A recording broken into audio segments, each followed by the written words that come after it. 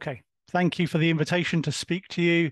I'm sorry that I can't be there with you, but I have some health issues that are keeping me here. And can you see my slides all right now? Yes, we do. Okay. So you've asked me to speak about the role that community pharmacies have played in elimination in Scotland, and I'll talk you through the steps that we got to and drill down into some of the details, as the previous speaker has already done for the project that was just presented. So we can think through what the benefits of using community pharmacies are compared to other pathways. And we have used multiple pathways, as I'll talk about shortly. So let's first of all put things in context. The National Health Service in Scotland is free at the point of delivery, so no one pays anything when they have contact with health services, and so there's no barrier at that stage. Our epidemic has been traditionally heroin and benzodiazepines, although cocaine and some stimulants are now playing more of a role. The delivery of addiction services within Scotland is delivered predominantly by addiction psychiatrists. These are psychiatrists who trained as medics, but they don't have a physicianly background, which is the model in some other parts of Europe. So it's very much a psychiatric background based on that interaction. And in some areas where there's patchy coverage of psychiatry, the prescription and some of that addiction work is provided by general practitioners. And so they're responsible for the opiate substitution therapy prescription. But the dispensing of that is done by community pharmacies. And so the pharmacies will be responsible. The pharmacists themselves are not employed by the health service.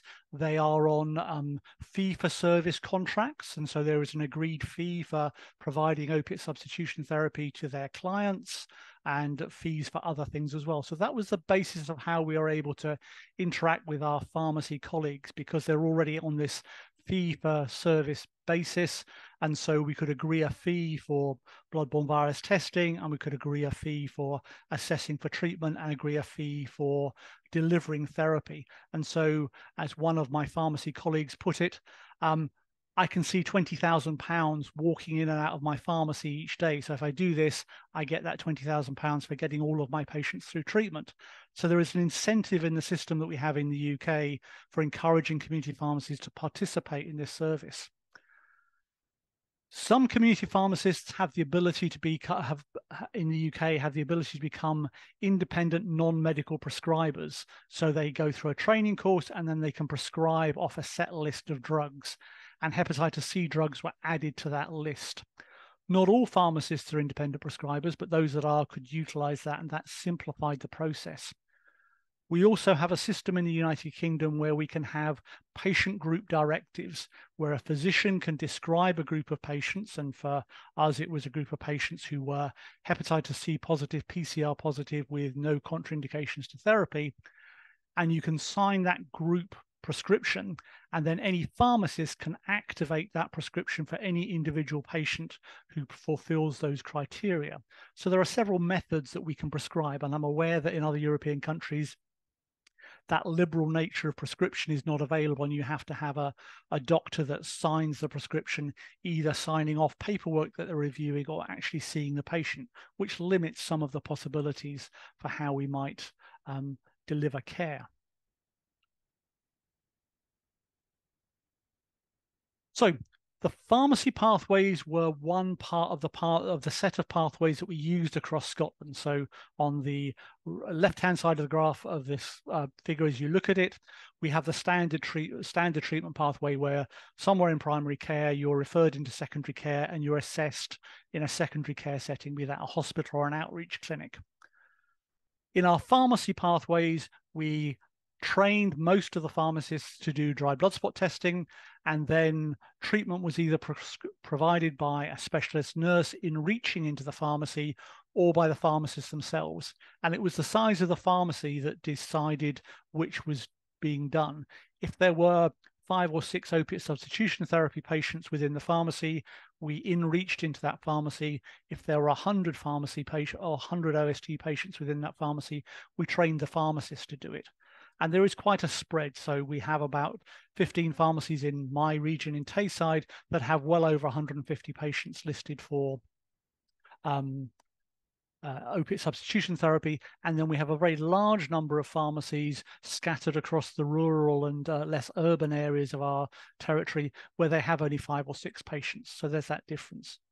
We also have embedded treatment and testing within the drug treatment centres, and that's supported by an on-site in-reach nurse.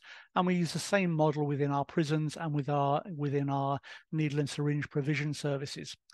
And so there is a mixed economy of testing. And I should point out that the pharmacy pathway came here late. And so the patients who are on opiate substitution therapy had several years of opportunity to access treatment through drug treatment or through needle exchanges or through standard care.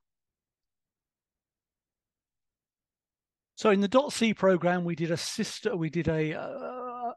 process evaluation and series of trials to evaluate what would happen if we were to use pharmacies as a way of delivering therapy.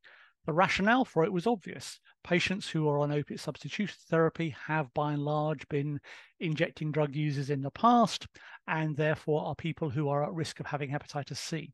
And so it seemed obvious that we would reach these populations. And so we used the amount of opiate substitution therapy that was being provided in the pharmacy as the targeting tool for why we should target that pharmacy. First of all, we wanted to understand what the patient experience of the process was. And we did a qualitative study. And one of the quotes from that was standing outside the junkie's door. And so for many of the pharmacies that had opiate substitution therapy, they only wanted those patients to arrive at certain times and to queue up outside, not to come into the pharmacy unless it was their turn. And they were treated very much as second-class citizens. And so this stigma and discrimination was a dominant experience for the people involved. There were issues about confidentiality because most of these pharmacies are small, they don't have individual rooms, and people are well aware of what's going on in terms of when the queue of people forms, and so you can be spotted. And not just from your family and friends' point of view, but also drug dealers, etc., would know when the opiate substitution therapy was being delivered and would hang around in the hope of selling some drugs and scoring some money from that.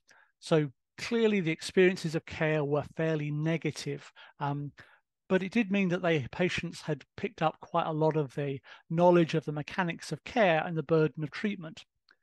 So we went on to do a discrete choice experiment to assess how people valued the different services they were involved with. And I think one of the dominant themes that came out of this was there was a fear amongst people on opiate substitution therapy of going somewhere new and interacting with new people, particularly healthcare professionals, as they'd had extensive experience of the stigma of that interaction in new environments. And so they were frightened of going to new places. And so we gave them the choice of how long would they be prepared to wait for a hepatitis C test? And to go to their own pharmacy rather than going to another pharmacy that they were unfamiliar with, they were prepared to wait 4 weeks. Their own pharmacy rather than going to their GP, they were prepared to wait for 2 weeks. And their own pharmacy rather than a drug worker, they were equally happy with either. And to be treated with respect rather damningly for our services, they were prepared to wait 7.5 weeks. And so despite the negative experiences that many of them had experienced with stigma and discrimination within the pharmacy was a trusted environment where they were prepared to go and they were prepared to access therapy. And so that was reassuring to us in what we wanted to do. So if you want to start treating hepatitis C within a pharmacy, you need to make the diagnosis. So we did a small pilot study around dry blood spot testing, which we've used extensively as the main part of our testing platform because it's simple to do. You can train anyone to do dry blood spot testing, and we don't use it we use it as a substitute for venipuncture, doing PCR and antibodies from the dry blood spot test. So this was a quasi-experimental evaluation. So we trained the pharmacists and then allowed them to start using the tests on their patients. And you can see that in some pharmacies, pharmacy F, for instance, they did very little, and clearly there wasn't the same incentive, and the motivation for the pharmacist or the technician that had been sent along wasn't feeling motivated to deliver the number of tests. And in other pharmacies, they were testing half their patients within 4 or 6 weeks of doing it. This is already a heavily tested population who had access to testing through their general practitioner, access to testing through their addiction workers, and access to testing through a needle exchange if they wanted to, and they could also turn up on hospital asking for tests. And so this was an additional add-on, and within that add-on, we increased the odds ratio of getting a test by 2.25 times. So in an enriched testing environment, there was still a benefit in offering dry blood spot testing within pharmacies. So you're reaching patients that previously you weren't able to reach. So we took that to the next stage and added in treatment as well. So in this pilot, we were teaching the pharmacists how to deliver treatment. The patients had to go and get some blood tests done to ensure that it was safe, and then they would have those tests. Now, 285 patients were untested within the cohorts of patients on opiate substitution therapy within the 2 sets of pharmacies. And in the pharmacist-led pathway, 89 underwent dry blood spot testing. And in the standard of care pathway, where patients were referred on, there was 63 dry blood spot tests referred. And 3 ended up with treated and 1 treated in the standard of care arm. Now, most of you are going to say that's awful.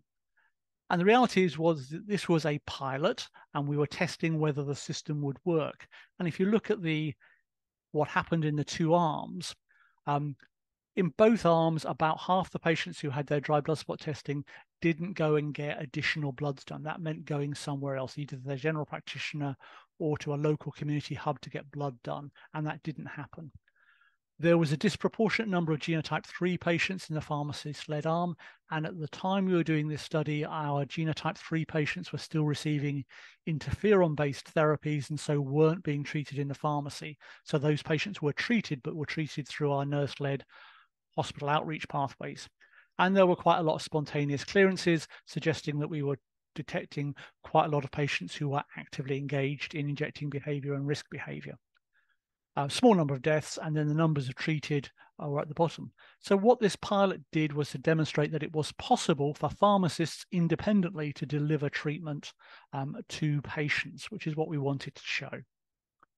So we went on to do a large cluster randomized controlled trial across Scotland, in Grampian, in Glasgow, and in Tayside, Dundee, from where I'm from. So we had 28 community pharmacists randomized to the pharmacy-led pathway, about 1,365 patients, and 27 community pharmacies in the standard of care where they were signposting towards testing. So they weren't delivering the testing themselves, but they were having the conversation with their clients and delivering their testing and signposting to testing. Whereas in the pharmacist-led testing, they were doing the testing, sending them for additional bloods, reviewing the bloods, prescribing the therapy, and monitoring them through treatment. And by the time we got to do this trial, we had interferon-free therapy for both genotype 1 and genotype 3, which are the 2 predominant genotypes we have within Tayside. And therefore, we were able to deliver all of that treatment within the pharmacy. What happened? The odds ratio of SVR was twice as high in the pharmacy pathway as opposed to the conventional care pathway. And the big drop-off was in the diagnosed and agreed to treatment arm. So in the conventional pathway, large numbers of patients agreed to treatment, or agreed to diagnosis and treatment, but didn't go forward and do it because they had to go elsewhere.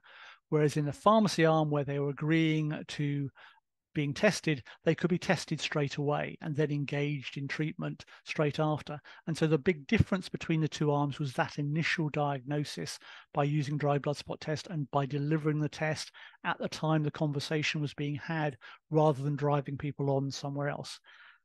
There was continued attrition at each of the steps of initiating treatment and completing treatment, where it was much better in the community pharmacies, which is unsurprising because most of the patients that we were treating were attending the pharmacy every day to pick up their opiate substitution therapy. So they were being incentivized to participate in the trial, and it was harder for them not to do it than it was for them to do it, in contrast to those in the conventional care pathway who were having to go and attend a nurse-led outreach clinic somewhere in the locality. And so if you look at that in terms of diagnosed population cure rate, within the pharmacy pathway, they were able to cure nearly half the patients who were known to be diagnosed within those pharmacies, either previously or currently, whereas the conventional care pathway only managed a third. So I think that's reassuring that it was working. But clearly this requires a lot of training from the pharmacist's point of view and a lot of commitment from their point of view. They get well remunerated for it, and so they are incentivized for it, but it's an investment in their time and effort in delivering that care. And equally, having pharmacists perform this role while it's legal within the United Kingdom, it needs contractual negotiation, and in other jurisdictions, it's probably going to be much more problematic to organize. So we thought about doing the REACH study, which was again based on patients on opiate substitution therapy, but it was targeting those areas where there was a low volume of opiate substitution therapy patients, and so a small number of patients that you would end up treating. So by the time you became an expert in hepatitis C treatment, you would have long exhausted your group of patients. And also to look at those jurisdictions where you couldn't get the pharmacy contracts agreed, or the pharmacies wouldn't stand up and do the role that you wanted to. And so this is sending a nurse into in-reach into those environments. And so the model could be that you have your set of pharmacies that you're going to perform this in, you get the patients tested, and then you have a nurse sweeping through those pharmacies, clearing them all of infection. The testing could be done by the pharmacist, and also the testing could be done by the nurses. We were using a point of care device, a gene drive device, quite similar to the ones you're familiar with from the other manufacturers, from name of which eludes me at the moment, the Gene Experts. And so those are that type of point of care device, which meant that the nurse could arrive into the pharmacy, offer testing to everyone that day, and then leave the prescription for the patient for them to have their test done the next day, or come back themselves the next day, do the follow-up bloods that are required, and then leave the dispensing of the prescription to the pharmacist and return in 6 months' time to perform an SVR test. And so it took that skill build-up that you required away from the pharmacy, but it meant that you could have a single nurse rolling through a large number of pharmacies, taking his or her kit with them. We performed the trial study in Scotland, in Wales, and Australia. The pharmacies were randomized 1-to-1 to the intervention or the control arm. And in the control arm, the pharmacist would discuss opiate substitution therapy along with hepatitis C infection risk and direct the patients towards where they could get testing. The prescriptions in the UK were done by the nurses who were either prescribers or under the patient group directive. In Wales, that was also allowed to happen. In Australia, this had to be done as a paper check by a general practitioner or a qualified prescribing doctor, and so that paperwork check was allowed as the way the Australians were able to do it. So we're exploring different solutions for how you get around that prescription side of things.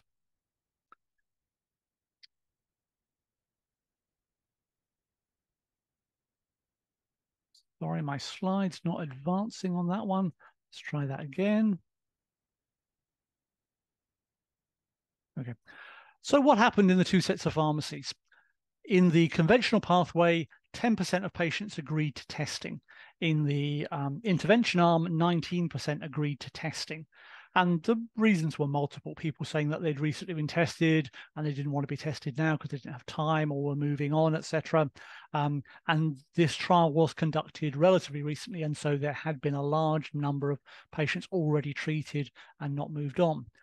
But the big difference between the two arms was of those in the intervention arm who agreed to testing, 97% were tested, which is unsurprising as the patient and the machine and the nurse were all stood there together. And so the patient didn't have to do anything other than say yes.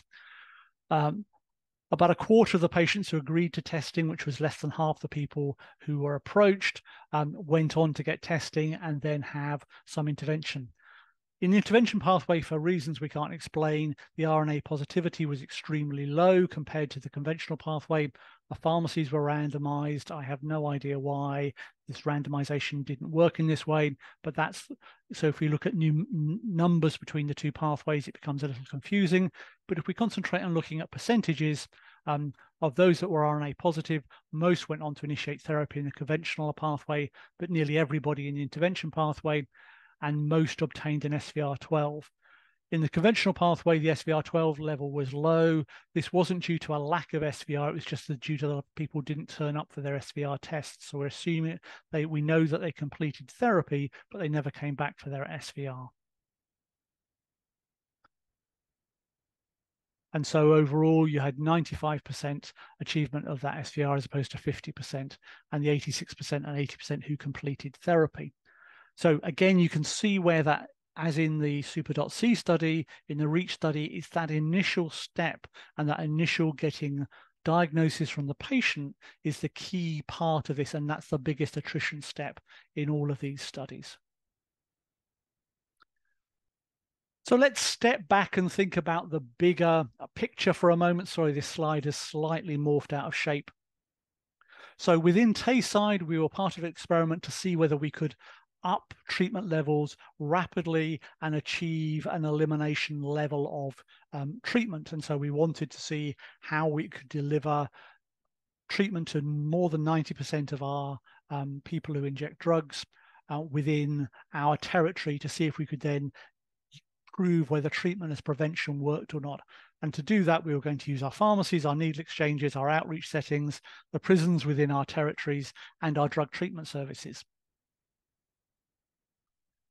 And if you look at the 6 pathways that we use, you can see that here, the needle exchanges delivered 28% of the treatments, and the community pharmacies did 20% of the treatments. So these 2 pathways delivered most of the heavy lifting for the moving into treatment into elimination. And so that rapid scale up from 200 people who inject drugs a year to 800 people who inject drugs a year in treatment was delivered largely by being able to upscale the pharmacies and the needle exchanges. And of course, the beauty of using that model is that these are not people that you're employing as staff. They are there within the health service already on a fee-for-service basis. And so you can pay them the fee. And once the job is done and you've eliminated hepatitis C, they're not your responsibility anymore. Whereas with our nurse-led pathways, we had to train the nurses up, and then we had a duty of employment to them afterwards.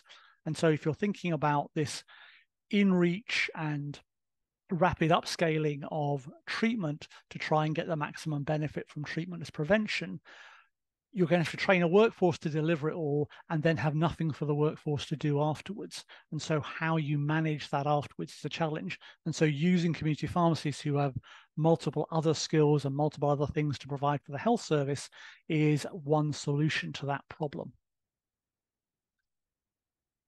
So doing that process of uplifting, this is a graph which is hot off the press and shows the results of the NESI survey.